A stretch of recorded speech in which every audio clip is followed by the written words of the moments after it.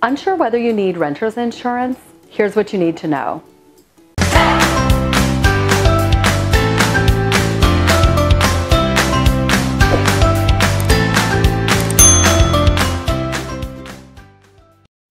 I'm Randi Dukes, a DFW realtor in Old Town Lewisville, and I'm here today with Berenice Mendez. She is a State Farm insurance agent, also in Old Town Lewisville. And we talked a couple of weeks ago about homeowners insurance, and today we're going to touch on renter's insurance. I deal with a lot of clients who are leasing while they're preparing to own a home, and I know you have the same experience, and so we're just going to quickly touch on renter's insurance and the importance of it. So when I help clients with leased properties, a lot of times the landlord will say we want to see proof of renter's insurance, but I also see the opposite where they don't require that. What are the benefits and why should you have renter's insurance? So regardless of whether or not it's a requirement, it's just very important because you're protecting yourself. So when it comes to renter's insurance, it's going to cover two main things. The first thing is going to be your liability. Liability is very important because it covers you, it protects you and your assets from any type of lawsuit or some type of claim that you're found negligent for. And a lot of people don't understand, especially if you're in an apartment complex. So for example, if I leave my stove on and now I cause a fire, the apartments can come after me, right? Because I was found negligent. I have never thought of that. I've always thought of renter's insurance as just being about the items that you own. But yes, that's a great point. And maybe now it caused something to happen to my neighbor. Right. And they can come back and say, well, because of what Berenice did, right, her negligence, now I'm out of a home, I've been displaced, it's caused emotional distress, whatever it may be. I'm responsible now for even their stuff. So it really depends on what that looks like. I hate to think, we try to give people the benefit of the doubt, but nowadays it's like people will sue for anything. Oh yeah. So it's just protecting yourself from that liability. I actually did have a customer, an elderly customer that left the water running in her kitchen, you know, and this was at a point where her family started to see we probably need to move her to assisted living, but she did have water damage in her apartment because of that running faucet. And now the apartments are wanting to make sure that their apartment is fixed, so we submitted a claim under her liability.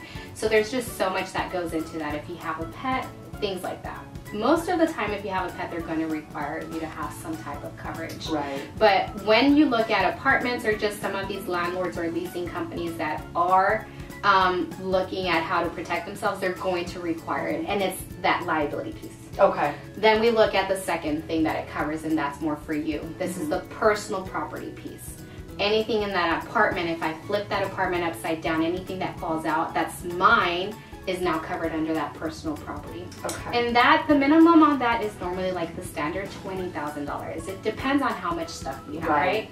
I have people that are living in these really nice apartments and they own $100,000 worth of things. Right. So now we're covering those belongings. So if there's a fire in your apartment, if there's some water damage in your apartment, now your belongings are also covered. Right. And we're able to restore you and put you back to where you were before that loss. Okay. So there's just so much that goes into it. Regardless of whether or not it's required, it's always recommended. Right, I agree.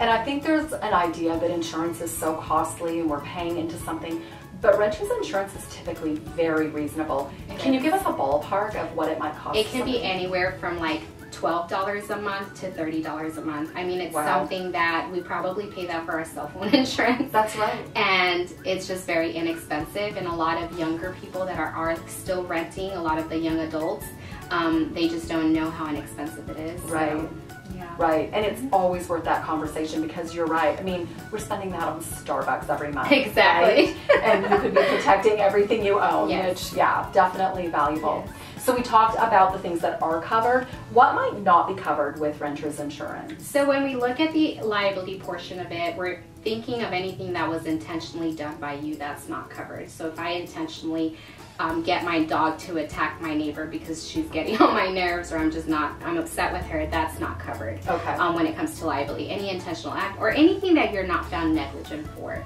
So they do need to prove negligence. Okay. Personal property, there's gonna be stipulations or exclusions within your contract, so it's important that depending on who your carrier is, that you understand what are some of those things that are excluded, such as water damage possibly, that what we call limited seepage or leakage of water. This is going to be water damage that I cannot see when it happens. It might be happening behind a wall, and it might be something that the apartments, you know, just didn't maintain the pipes, and now it's a leaky pipe, and over time it's going to cause water damage to my personal property. Unless you have an additional coverage for that and you're paying extra for it, it might not be covered. Okay. So there's just certain things that I think, depending on the carrier, right, we all have different policies. State Farm has one policy, so just be familiar with it. It's so important that you sit with an insurance professional to have that conversation, that you feel comfortable with the policy that you are buying. Right, and that's what I was just going to say. So the very best bet for anybody renting, whether it's a home, an apartment, anything, is to sit down with you and have a conversation about what their needs are and what the best situation would be. Exactly. Right. And you can find all of Berenice's contact information in the description below.